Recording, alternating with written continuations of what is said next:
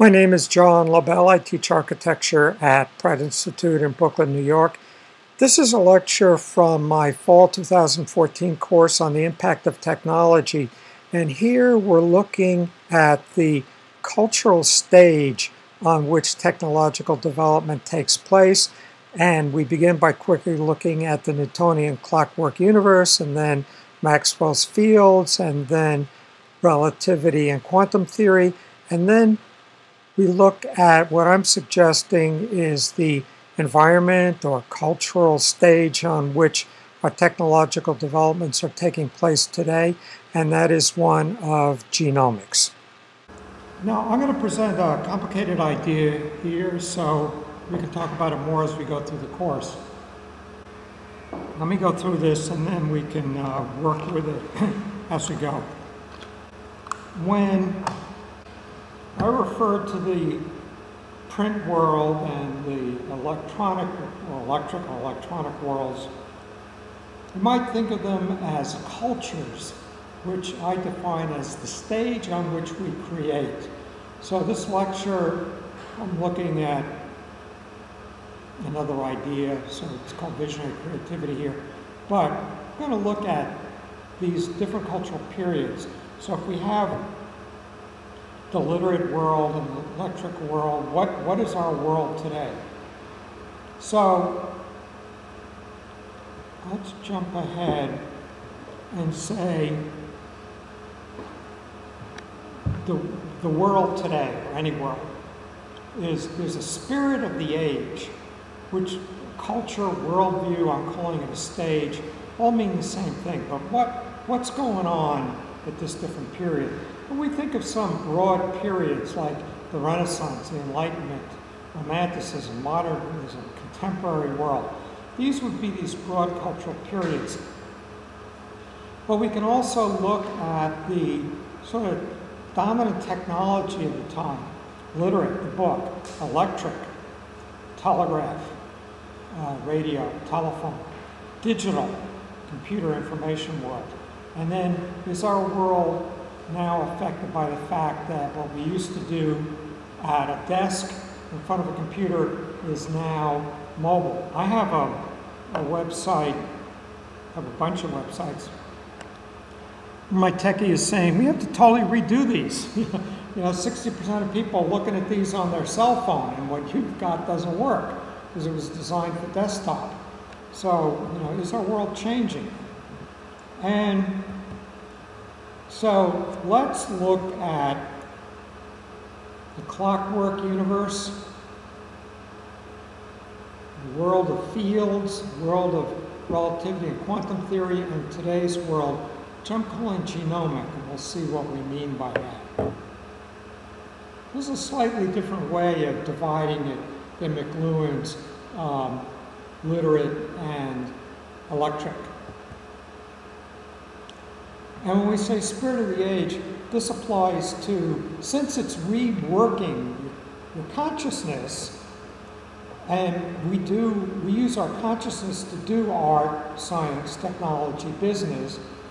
The art, science, technology, and business of a given period will all share certain characteristics because they're all created by people with certain frames of mind or certain ways in which their consciousness works. So one of these is the clockwork universe. So this is the universe of Isaac Newton, the universe of the book, universe of perspective. It assumes that an individual human being with a point of view involved with a world that follows the laws of physics. So this is a little model of the solar system as a clock. Here's a famous perspective painting of School of Athens by Raphael. So Isaac Newton said that space is continuous and uniform, but this is sort of the exact same thing that perspective painting said. So here's a sketch for a painting by Leonardo da Vinci. in which space is continuous and uniform. It's marked off by a 3D grid of perspective.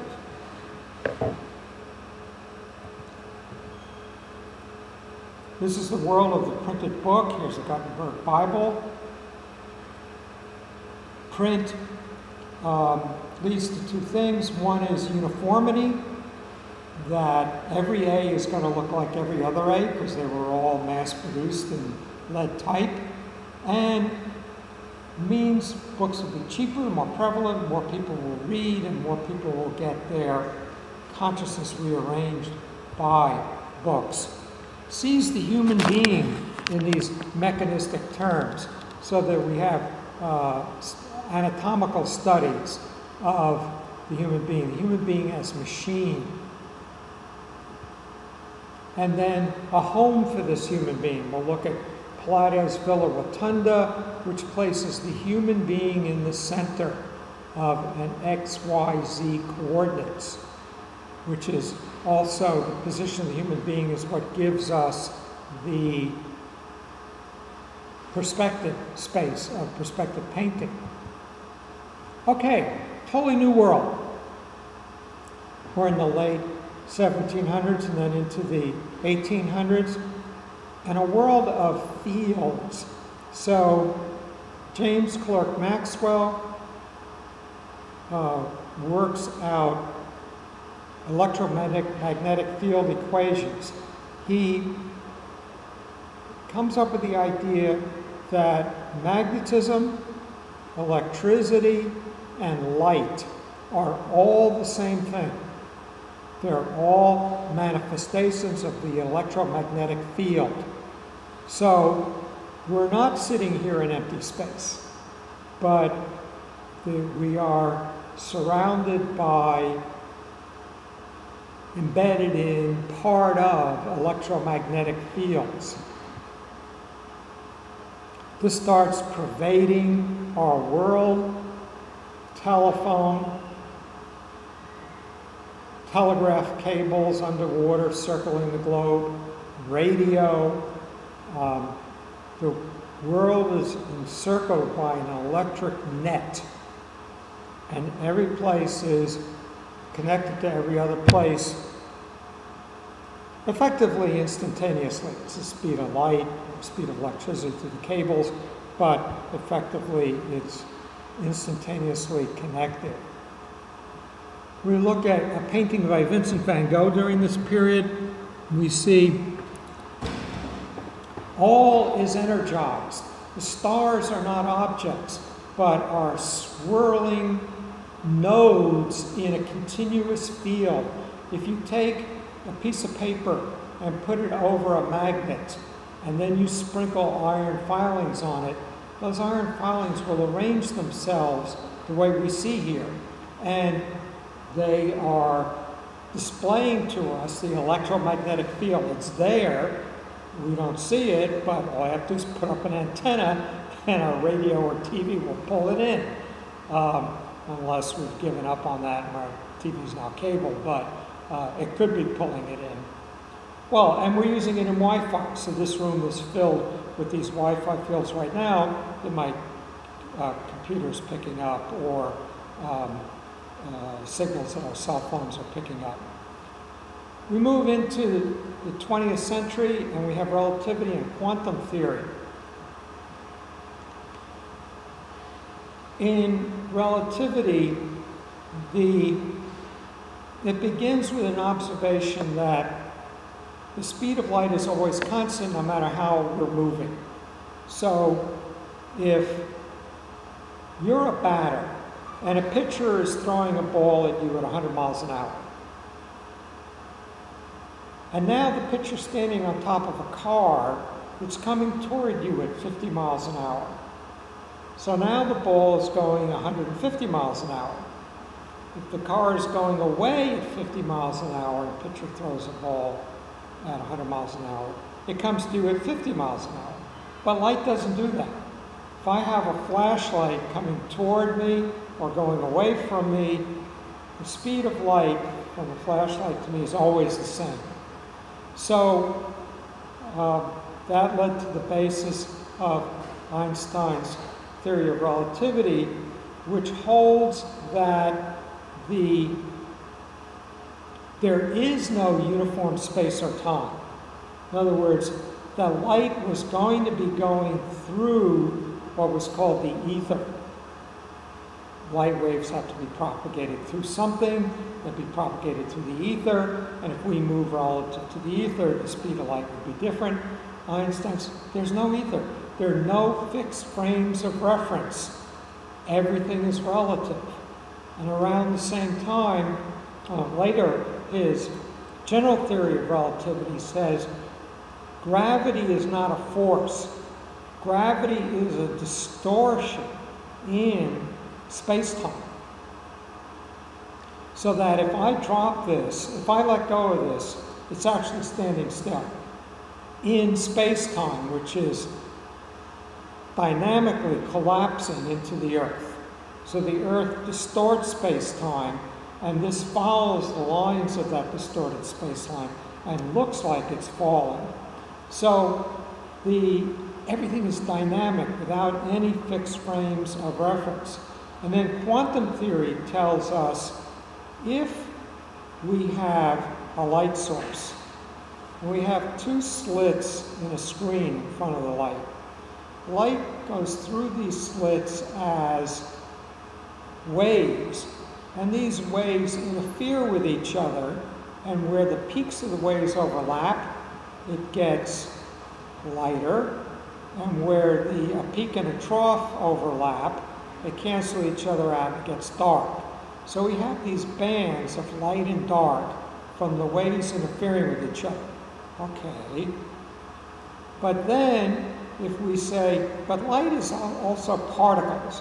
So I want to know which slit the particles go through.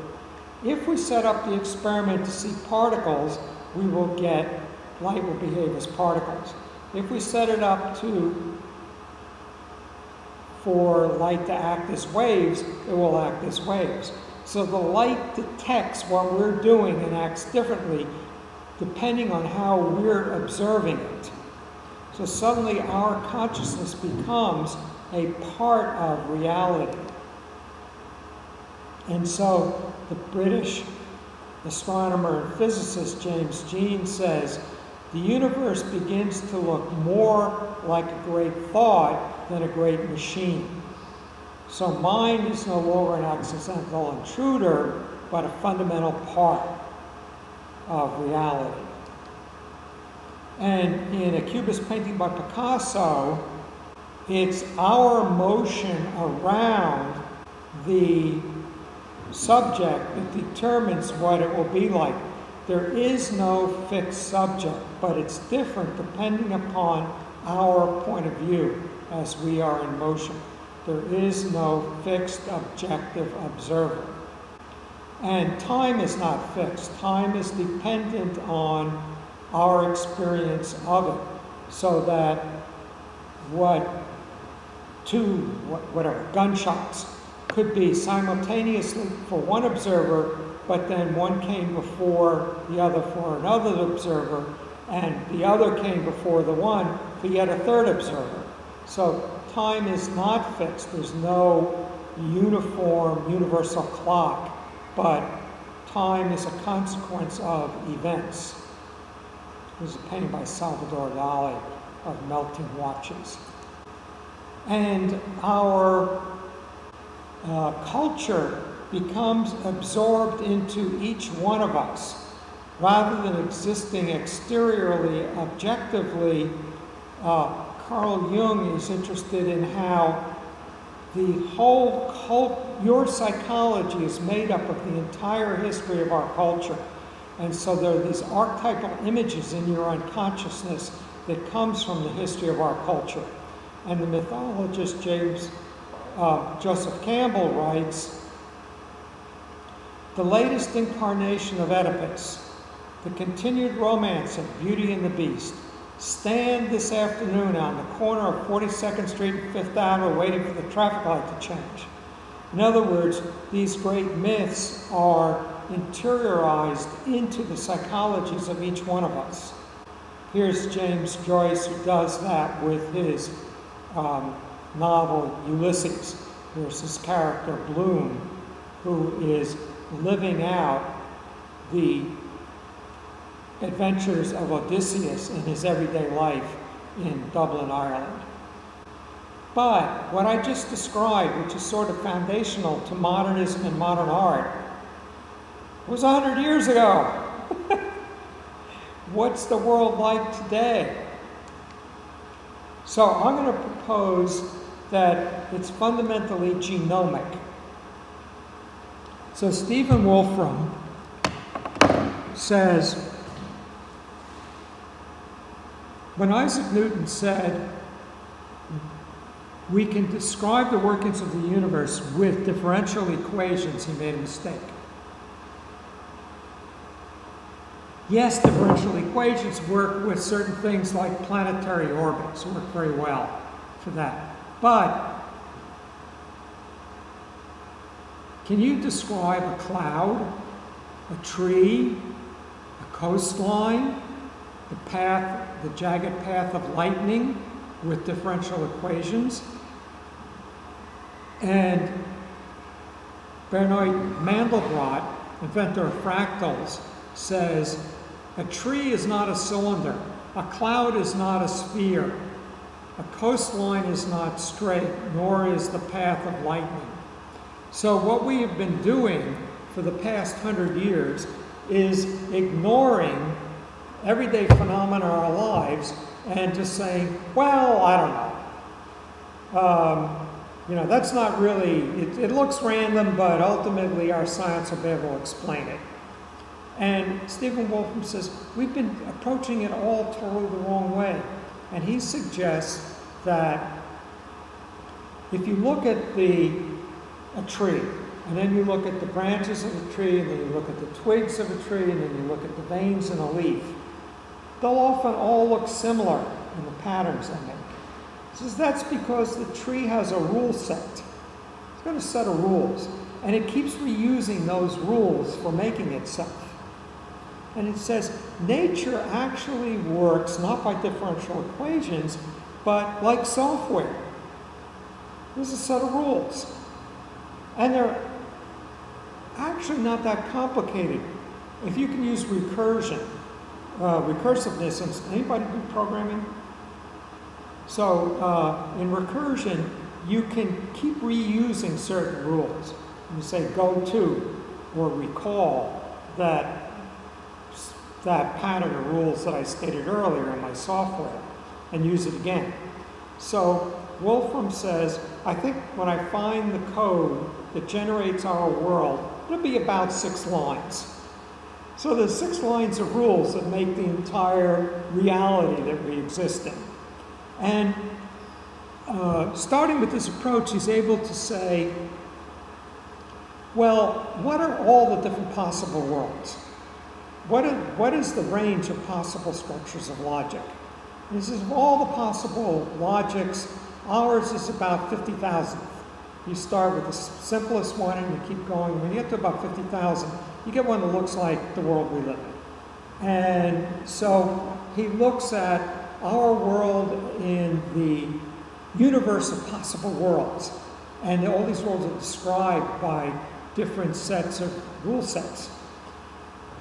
And there's a Hindu myth of what's called Indra's net.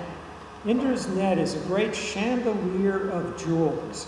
Each jewel reflects all of the other jewels.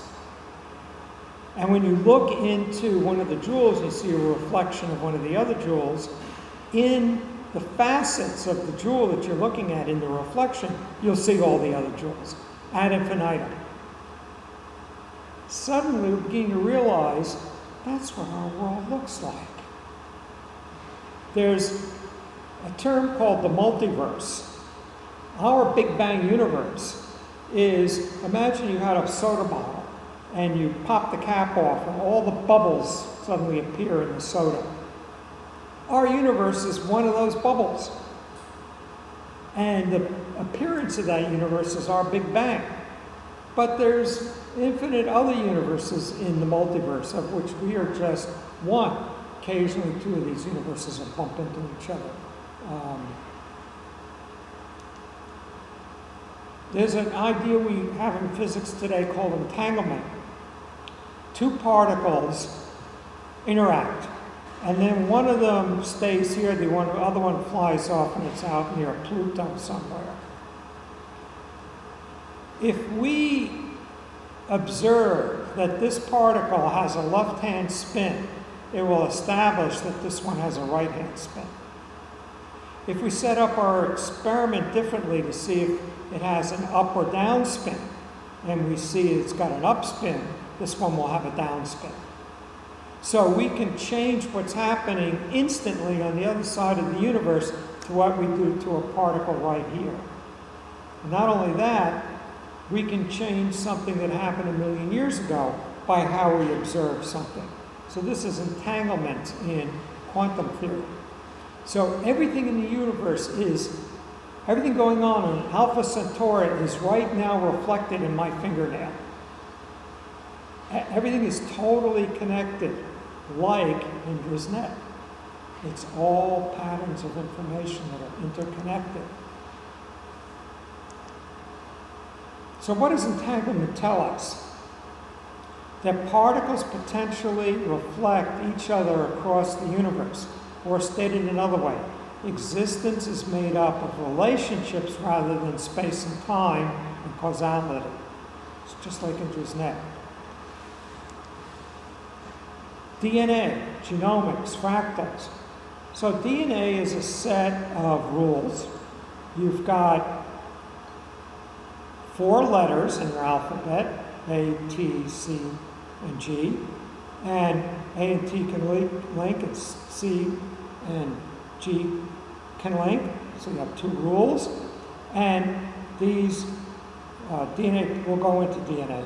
These DNA letters can generate RNA, and the RNA makes protein, and the protein is the organism. So DNA is a set of rules that makes an organism.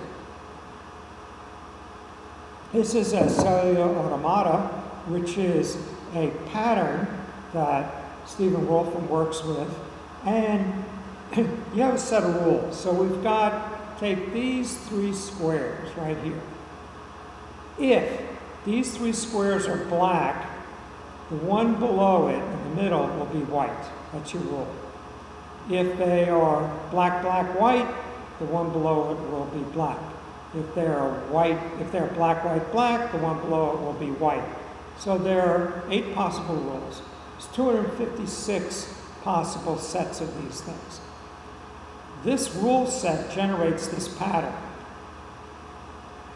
This is a Mandelbrot set. It's a rich fractal developed by Bernard Mandelbrot, discoverer of fractals. This is DNA, 4 letters, 2 rules. Adenine links with thymine, guanine links with cytosine. From that, you make all of life. That pattern was discovered in 1953 by Watson and Crick.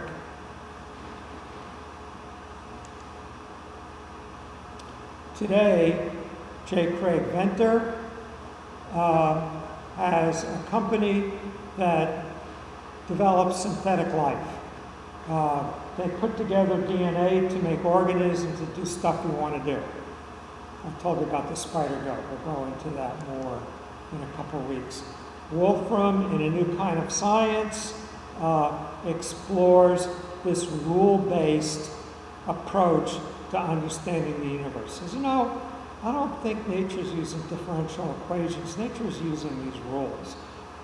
The famous designer, architect, mathematician Buckminster Fuller says, you know, I sit on the back of my sailboat and I watch the bubbles being churned up and the foam.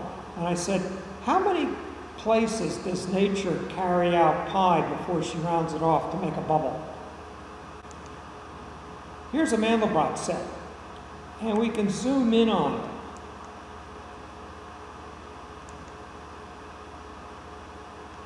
Keep zooming in. We start seeing patterns that look like nanobot cells. Now, you start with a formula, you solve the equation, and you make a dot. You run the equation again, you make another dot. Well, it's very tedious. It wasn't until they had powerful computers that you could make the dots very quickly, and they make these patterns. And they are literally infinite. Infinite complexity. You can zoom in on this guy forever, as long as your computer is powerful enough to keep running these equations. So, what do DNA and genomics tell us? That simple rules can build the rich universe in which we live. And the outcomes of these rules are regulated by as yet not fully understood principles. So in chaos theory, we're just starting to study how this stuff unfolds. Symbiogenesis. Lynn Margulis, her son is Dorian Sagan, Carl Sagan's the father. Lynn Margulis is a biologist, died a few years ago, and she says Darwin got it all wrong. Evolution does not move by natural selection, competition. Rather, bacteria is the unit. And bacteria are very good at moving around DNA. So if you take too much of one kind of antibiotic, you get antibiotic-resistant bacteria in you, that bacteria can move that antibiotic resistance to other bacteria. They're very good at moving DNA around. Viruses also. Viruses work by injecting their DNA into your cells and hijacking them to make them make more viruses. So Lynn Margulis says evolution works by bacteria and viruses moving around DNA and to make unique new organisms. And the real unit of biological reality, are bacteria. Says it's like a pointillist painting, meaning Seurat's Sunday in the Park, we'll see that in a sec. Like the Seurat's famous painting in the park. Look closely. The points are living bodies, different distributions of bacteria. So it looks like discrete organisms, but it's actually just seas of bacteria. So we now understand that we walk around with 2 pounds of bacteria in our body. About as much bacteria as the weight of our brain. And this bacteria is not something you want to get rid of. It's absolutely fundamental. It's part of what we are. A lot of it in our stomach. Of all the different genes in our body, 23,000 of them are human, and 1 million plus are bacterial. 90% of the DNA in our body is bacterial. It's not even human. And we're exchanging it all over the place. We're just blowing it around interactively. It's all networked, like all of your likes on Facebook. So Facebook is one big biome. So what does symbiogenesis tell us? That our world that once seemed made up of discrete entities, like individual human beings, is now totally interconnected, each element containing and reflecting the rest. It's all one huge cluster of interactive networks. Information. We are in seas of information. What does information theory tell us? That the fundamental component of reality is information. Translatable, storable, and transmittable at the speed of light. Chaos. When the present determines the future, but the approximate present does not approximately determine the future. We'll go into this when we get to it, but Lorenz is famous for titling a paper does a butterfly flapping its wings in Beijing cause a hurricane in Austin, Texas? In other words, a tiny disturbance in one place magnifies into whole huge changes everywhere. It's causal but totally unpredictable. It's one of the problems with trying to predict future climate. You know, to say, oh, we can tell you the temperature within 1/10 of a degree in 50 years. Can't even tell you if it's going to rain tomorrow. You know, so, well, you know, it's the rough overall average. Well, no, chaos tells us that rough overall averages is not how it works. One little change can make the whole system totally different. And things tend to move toward patterns. This is called a strange attractor. And so that particles tend to move in certain patterns independent. This could be grains of sand in a sand dune. It could be particles in water. It could be subatomic particles, all making the exact same pattern. So these patterns seem to have universal applicability. So what does chaos theory tell us? That seemingly chaotic behavior can converge on patterns regardless of the material of the system, in the system, and regardless of disturbances to the system. So, what's our world like today if it's no longer the electronic universe of McLuhan? But I'm going to give you an ugly agglomeration of mixed metaphors. So we start with Georges Seurat's painting, Sunday afternoon in the park.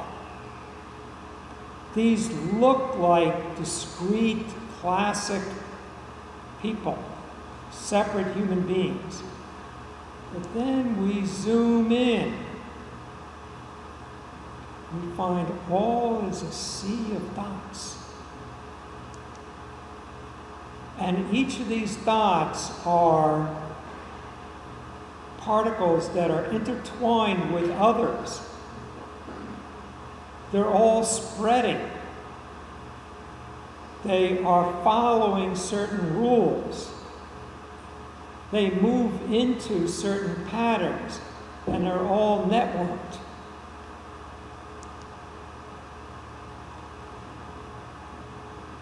Now, in that environment is going to be the art forms of the future. I'm going to suggest that the key art forms of our future are not going to be painting, sculpture, but rather the art form of our time is business. The people who have a sense of what's going on out there, and then render that into something, are the people founding social media companies. I'm going to get a little bit gross. Mark Zuckerberg's insight when he founded Facebook was, what do people in college want to know? What's the key thing they want to know?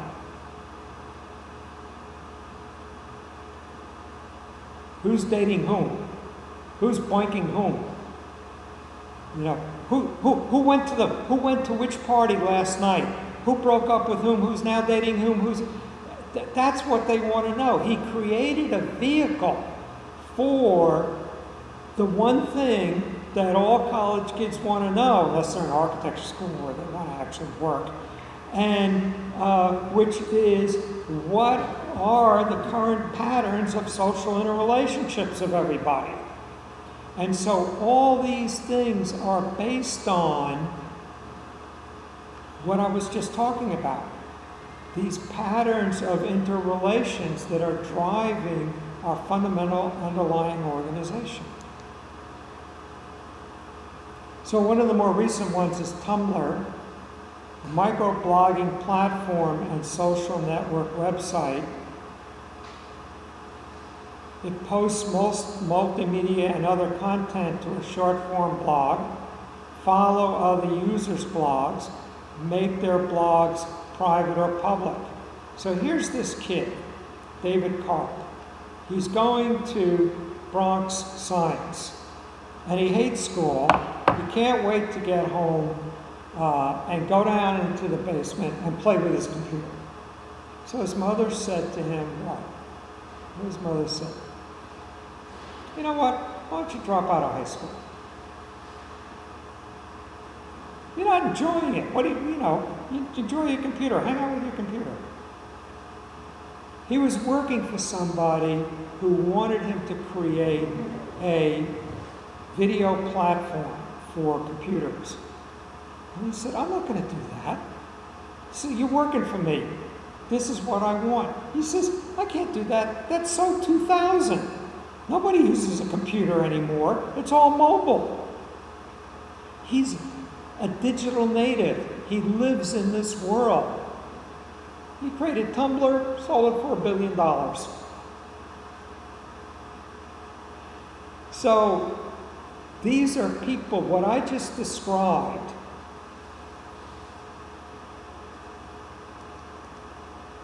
this whole thing here. The creative minds of our future, our technologies of our future, are going to be created by not people who intellectually understand this, but who just live it. This is the world they live in. This is reality, isn't it? As opposed to living in linear logical books.